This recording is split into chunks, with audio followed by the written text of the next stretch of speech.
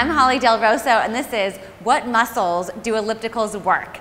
Ellipticals are one of my favorite machines because it replicates running or walking. So any machine that replicates a natural movement, you're gonna burn more calories. And also, this machine is impact-free. So if you have any joint problems, if you have any knee or hip problems, this machine is gonna be your best buddy.